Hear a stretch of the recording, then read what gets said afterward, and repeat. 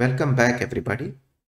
In this lesson, we are going to find out what is karate, what is it useful for, and why one should learn it or use it in their projects. So let's get started. What is karate? Karate is an open source test automation project. It started out as an API test automation framework, meaning you could test HTTP based APIs, and which will be the focus of our series anyway.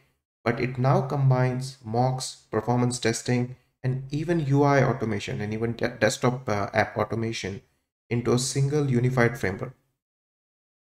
Because it is an open source project, there are no licensing costs and it is free. But more importantly, because the source code is available, anyone could strive to improve it or add new features. It is one of the most popular projects out there, as you can see from the number of forks and number of stars it has got. It has a vibrant community, meaning any questions that you might have already been answered in some of the forums. Stack Overflow is a good forum, or even if the questions are not answered, there is a good chance that the community will provide a quick help.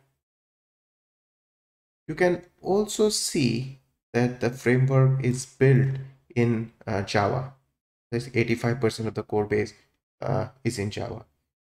Karate is used by many of the Fortune 500 companies as well. I think it featured in ThoughtWorks annual Tech Radar for a couple of years. You can see the tweet coming out of the this Karate's official Twitter handle here, uh, showing the ThoughtWorks Tech Radar report. I think for the 2019 or 2020. So it is quite popular. Now that we have seen what is karate and what it is useful for, why should you consider learning or using it?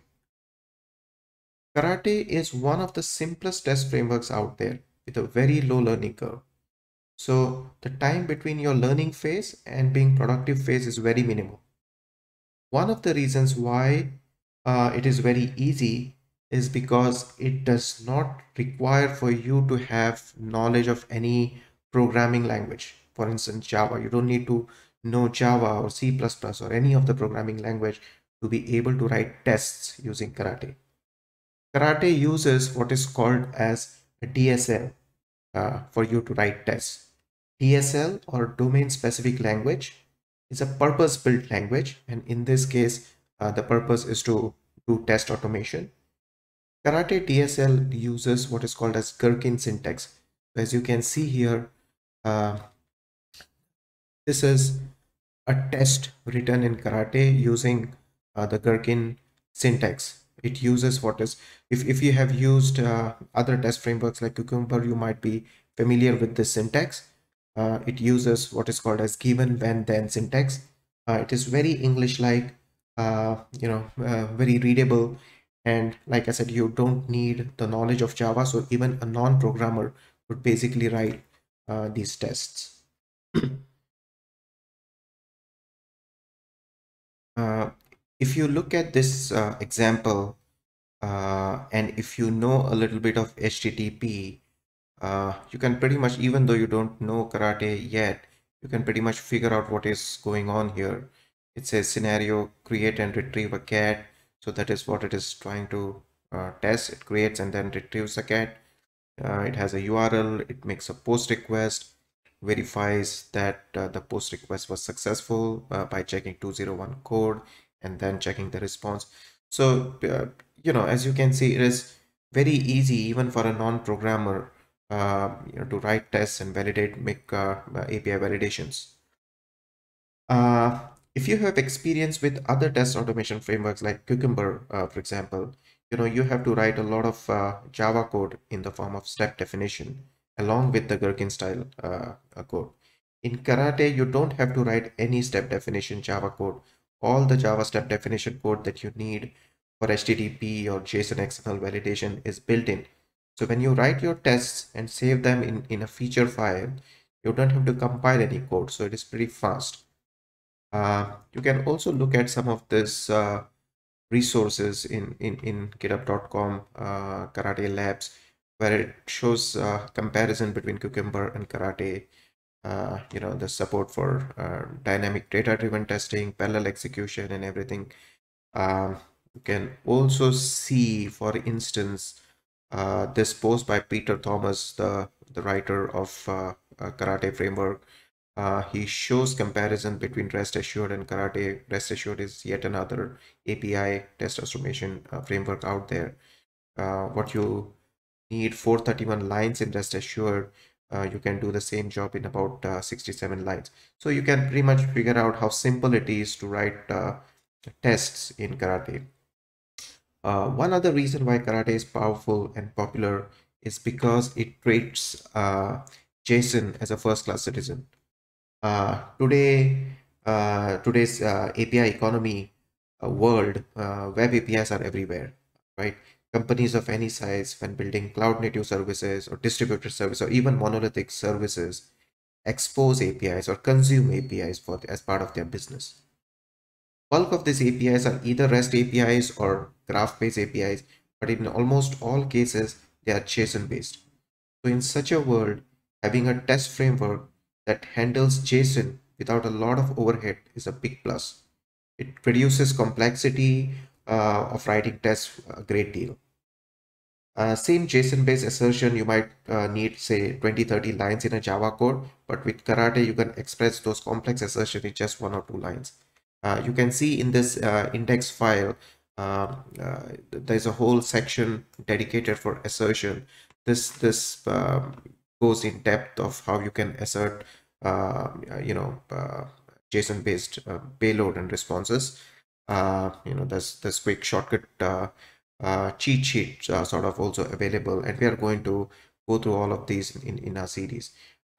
So yeah, having JSON as a first-class citizen is a big plus. As discussed in the beginning, Karate started out as an API test automation framework, uh, but then it has also expanded to include browser-based testing, UI-based testing, performance testing to serve as a mock. Although it does not necessarily mean that it is great in each of these areas, it has the benefit of having all your test infrastructure in one place. For example, now that you have a feature file for functional API testing in Karate, you don't need to duplicate the same thing in another tool like, say, JMeter for performance testing. You can reuse the same feature file that you have written in Karate, and Karate has this integration with Gatling for performance test. You can reuse the same feature files and do performance testing by overlaying the load factor on top of it. I'm going to demo Karate's capability in performance testing and browser testing in this series, but that is not going to be the focus of our series. Our focus is going to be around API testing. Karate has interoperability with Java and JavaScript. So as I mentioned in the beginning, if all you had to do was API testing, you may never need to write a Java code. But there are cases when you want to do more than API validation. Let's say you had some additional assertion on top of API validation, like checking database records or Kafka events or DynamoDB records on AWS, which don't really have REST APIs.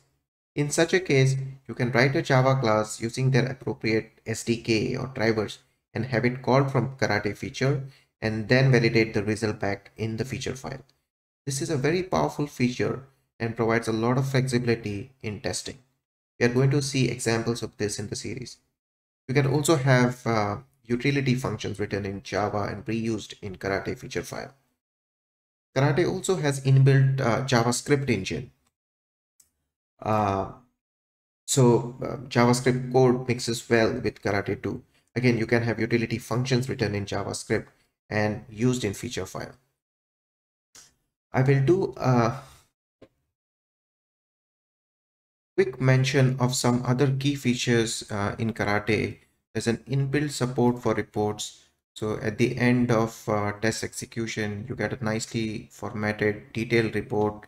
If there's any failure, it takes you directly to the point of failure, to the step it failed. So you don't waste a lot of time finding out what failed. Uh, There's support for data-driven testing. What that means is the test data can reside outside of your test feature files. So you can reuse the test against a lot of data points. Uh, there's support for environment switching, meaning you can have one code, but depending on the environment, it will inject the right variables during testing. For instance, your tests are the same, but depending on the test environment, you want one or the other URL pass inside the test, and this can be easily accomplished in Karate. There are a lot of other features. You can also see a lot of them listed out here in the index file. And we are going to explore most of them in this series. But that is it for now. I hope I was able to pique your interest in the subject, and I hope you're as excited as me to embark on this journey to learn karate. I will see you in the next lesson. Bye.